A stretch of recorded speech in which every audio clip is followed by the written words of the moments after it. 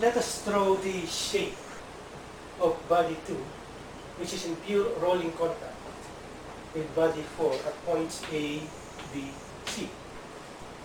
So we'll just be considering these 3 points, 1, 2, 3, and of course with in addition to A and B.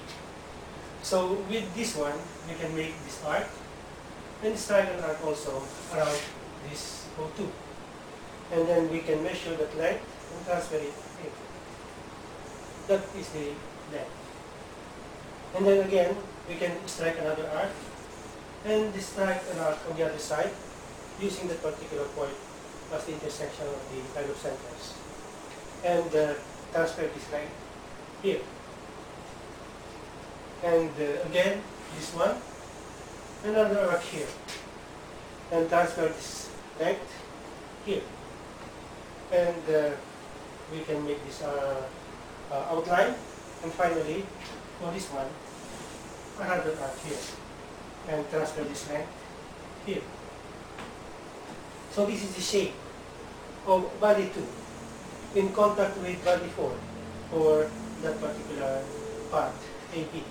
And BC is just the same as AB, so we can just make a mirror image of this particular body here. So with that, we have this as the body of 2, which is in pure rolling contact with ABC of body 4. Now, we go to another case, that of a sliding contact. And the sliding contact is not only for just for sliding contact, but we must consider a shape which are conjugate to each other. That means the shape of body 2 has a conjugate profile when it comes in contact with body 4 for the particular portion. So again, let us make use of these points. But this time, we have to determine, of course, we have to be specific with regards to our constant, our ratio of omega 2 over omega 4, which must be constant. And for our particular case, we want it to be equal to 1. And that means our pitch point must be in the middle.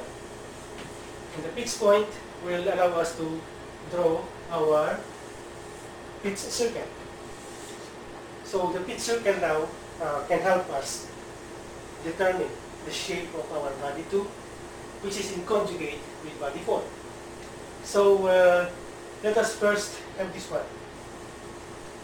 When this particular point is at a pitch point, that point in body 2 must be somewhere here. And if we have to transfer it here, that point now is somewhere here.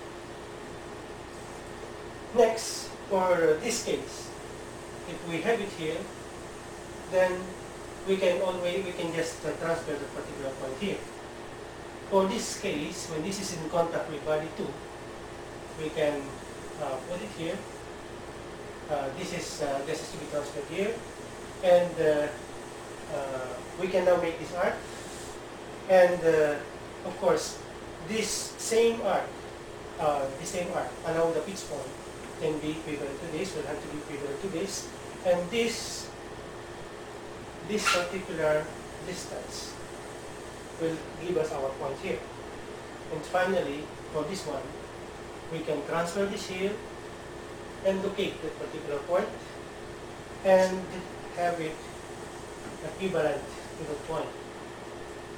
That particular point B must be in contact with this point. So with that, we can easily draw the shape of this.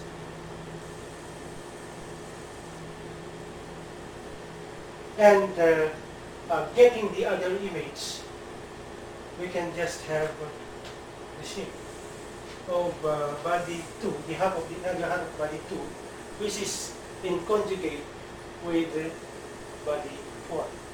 So we remember that conjugate profiles are the basic foundation, the very basis of the shape of gear teeth. And knowing or understanding conjugate profile is a way of understanding how gears are operated.